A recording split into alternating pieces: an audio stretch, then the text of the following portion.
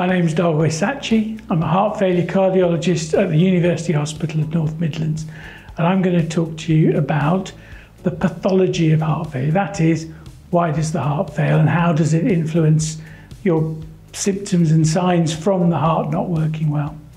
I'm going to start by breaking this down into what makes up the heart.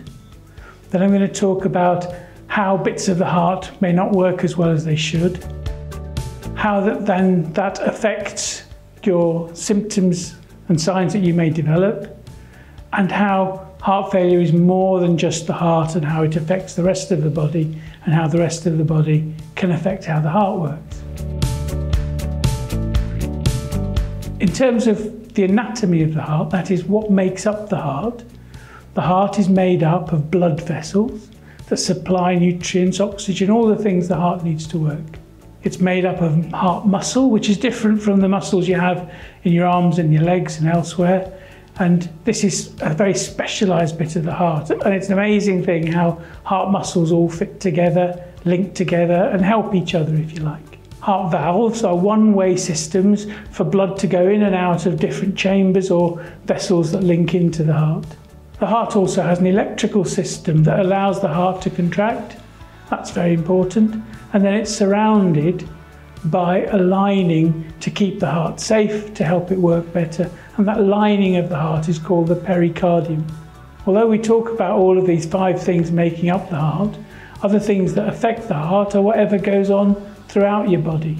Other organs not working well, the things that you put into your body, not just some medications, but also things like toxins like alcohol can affect the heart.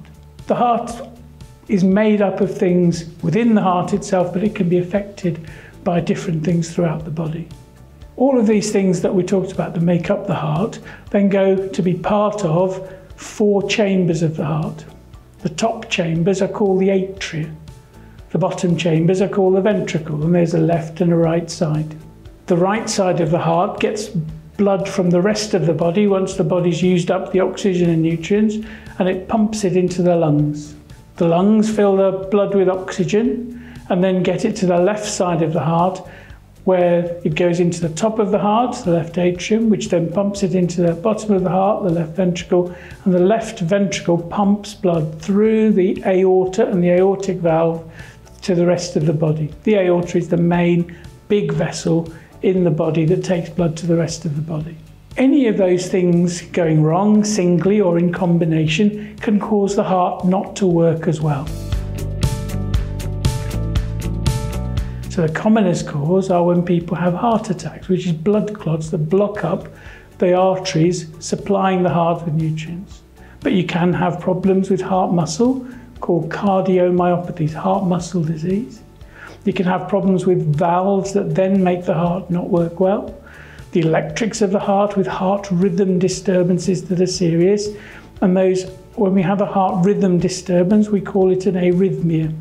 The lining of the heart can also cause the heart not to work well. When the heart doesn't work well, there are different ways it adapts to try and make things better.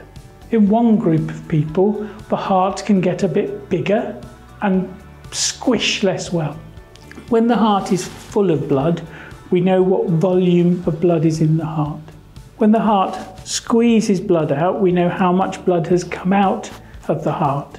The amount of blood that comes out of the heart to the rest of the body, divided by the amount of blood in the heart when it is at its fullest, is the fraction of blood that is ejected, the ejection fraction. So some people, their hearts adapt by having a lower ejection fraction. Some people, their hearts adapt to not working well by having a normal ejection fraction, but it adapts in different ways for other bits of the heart to work less well, like the left atrium or the right ventricle or the right atrium. So the left ventricular ejection fraction doesn't describe something like why the heart in totality isn't working, but it's a marker that in some people they may need certain special medications that help them more when they have a lower ejection fraction than patients whose hearts have adapted by having a more normal ejection fraction. That doesn't mean the heart is normal. It means that there is some other part of the heart or the blood vessels that are contributing to the heart not working well. So when the heart doesn't work as well as it should, the body is an amazing thing, and what it does, it tries to adapt and help the body cope with that. So people can have a heart that's not working well, but aren't in heart failure, and heart failure occurs when you start to get symptoms and signs of the heart not working well because the body's way of compensating are overwhelmed. And for some people that can happen very quickly with the heart not working well. For some people it takes a longer period of time. When the heart doesn't work well, one of the commonly described symptoms is fatigue, and you can understand that people can get very tired when the heart isn't working well, and when you do things you're not able to provide enough oxygen and blood around for your needs, so you can get easily fatigued. But that can also be caused by the systemic changes, that's throughout the body changes that happen with heart failure. So when you have heart failure, it isn't about just having the heart that's failing. What happens is that it affects other parts of the body, solid organs like the kidney, the liver, the lungs. It can affect the bloodstream, it can affect the way that you breathe, it can affect your muscles. So heart failure is a pretty nondescript term for a problem that affects the whole body.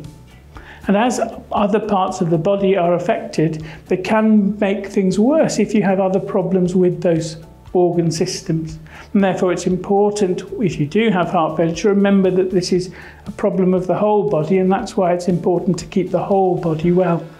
So we talked about one of the symptoms of fatigue, but the other common symptoms are breathlessness, again because the heart isn't able to do what your body needs it to do to get all the blood and nutrients around.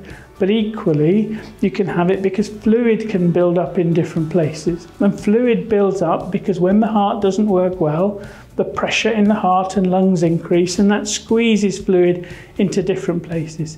Sometimes in the lungs, sometimes in the tummy, sometimes in the legs. And the other symptom that people complain of, not just breathlessness from these problems, but it's the swelling. We call it edema. That just means swelling in different parts. So those are the three common symptoms of heart failure, which are fatigue, breathlessness, and swelling of the legs. People can have lots of different other symptoms, but those are the three commonest symptoms that people complain of. And to try and improve those symptoms, because heart failure is actually a whole body problem, if you like, it's about trying to improve the whole body. And you'll hear about exercise to improve the muscles and the fitness of the heart and you. You'll hear about trying to optimize all of the other illnesses that you have, because people who have heart failure tend to have other illnesses as well. Illnesses of the lungs, the kidney, high blood pressure, lots of different things. So that's why it's important to optimize all of those other illnesses. Optimize meaning make you the best that you can be to live well with heart failure.